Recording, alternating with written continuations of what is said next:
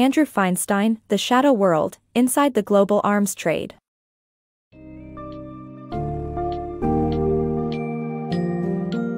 The Shadow World, Inside the Global Arms Trade by Andrew Feinstein takes readers on a deep dive into the dark, mysterious, and thrilling world of the arms trade, shining a light on its powerful players and the devastating consequences it can have on people around the world.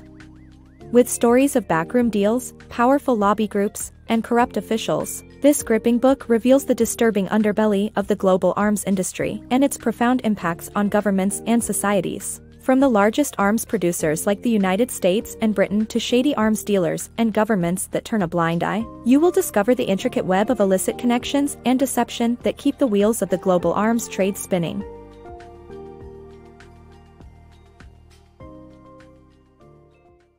The murky world of the international arms trade. The international arms trade is a murky world filled with shady characters and corruption. The annual global arms trade has reached $1.6 trillion, with the United States, Russia, Britain, France, and Germany as major players. Although the trade is a money-making machine for big arms manufacturers, such as BAE Systems and Lockheed Martin, it is catastrophic for poor people in Africa who are caught in conflicts fueled by the weapons. The trade is also detrimental to government spending on basic health care, as national security is used as a smokescreen to conceal details of arms deals. Unfortunately, the governments of the world have close relationships with the weapons industry, allowing bribery and corruption to occur frequently.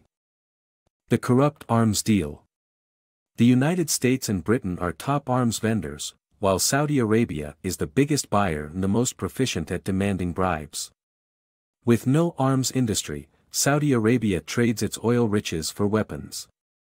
One deal, the Al Yamama contract, was the largest weapons deal ever completed and saved the UK's BAE from insolvency. The deal was paid not in cash but in oil, which helped disguise bribes and circumvented OPEC quotas. BAE paid for special favors, such as yachts, cars, side trips, and prostitutes. Other bribes included a Mercedes, Rolls-Royce, Aston Martin, and £250,000 for a Saudi princess's honeymoon. The deal also involved Margaret Thatcher's son, Mark, who later became involved in international intrigue. After the scandal, BAE attempted to reinvent itself as an ethical weapons maker and launched a green initiative. The Saudi-US arms trade. The arms trade between Saudi Arabia and the United States faced several challenges due to political interests and mechanical issues. The Saudis opted for US-made planes due to their reliability, but the US Congress denied their request for fears of weapons going to terrorists. Later, when the Saudis lobbied for access to US aircraft, they discovered how things worked in Washington, with Prince Bandar revealing in a Senate meeting that $10 million would be required for approval. The US eventually began to trade arms with the Saudis, with half of the contract price going back to the Middle Eastern country as bribes.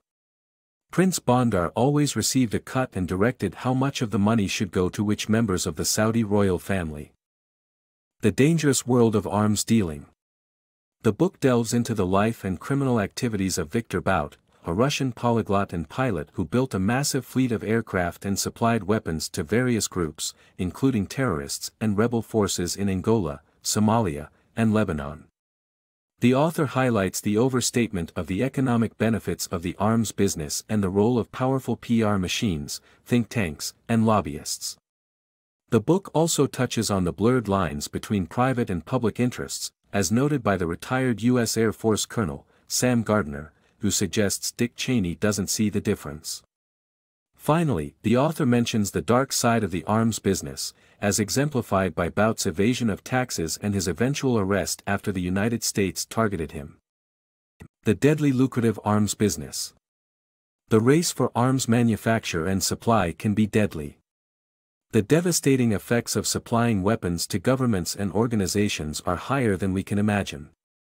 This is revealed in the story of the consortium composed of BAE and Saab, and their £6 billion arms deal negotiation with South Africa.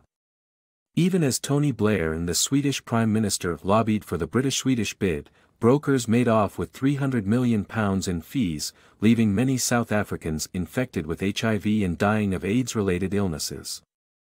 But the consequences were even more deadly, with 355,000 South Africans losing their lives while the delivered arms reduced to half its original quantity. Corruption and politics in the weapons industry. The U.S. weapons industry influences political decisions and government spending, resulting in corruption and inefficiency. The Pentagon is largely controlled by the military-industrial complex, and arms manufacturers rely on political engineering to spread contracts and subcontracts to as many congressional districts as possible. This ensures that congressmen bring jobs to their districts and are unlikely to cut defense spending, even if it means wasting taxpayer money on unnecessary projects. The transition from the Bush administration to Obama's has done little to curb the weapons business hold on government spending, as evidenced by a $7,662 coffee maker in a Lockheed Martin transport plane and a claw hammer that cost the U.S. Navy $435. Military spending continued to climb under George H. W. Bush, who had close business ties with the Saudis. The author suggests that the U.S. must address corruption in the weapons industry if it wants to avoid the same fate as South Africa, which suffered from a similar problem. The rise of defense industry. Following the fall of the Berlin Wall in 1989, the U.S. military no longer had enemies to fight, leading to the dwindling of the defense industry's revenues and a wave of mergers. The September 11 attack proved to be a turning point, as the hawkish advisors surrounding George W. Bush, including Dick Cheney and Donald Rumsfeld, pushed for an increase in spending on defense. With Bush's administration loaded with defense industry executives, the White House concluded that only private companies that received no-bid contracts could respond to new threats, funneling billions into defense and boosting the Pentagon's budget to the highest spending on defense at any time since the Second World War. War profiteering. The Vietnam War hero Randy Cunningham cashed in on his exploits by starting a speaking tour, training pilots, and taking credit for the movie Top Gun. Running for Congress, Cunningham won the election by emphasizing his patriotism and military experience. After September 11, he helped the defense contractor MZM Incorporated land $100 million in contracts to keep the defense spending high. However, Cunningham's political career ended when reporters discovered that MZM had bought him a $1.5 million home, a yacht, and also paid his yacht club dues and fees. Cunningham received an 8-year prison sentence and had to pay a $1.8 million fine for his wrongdoing. The book suggests that war profiteering is a symptom of how business gets done in the world's war machine.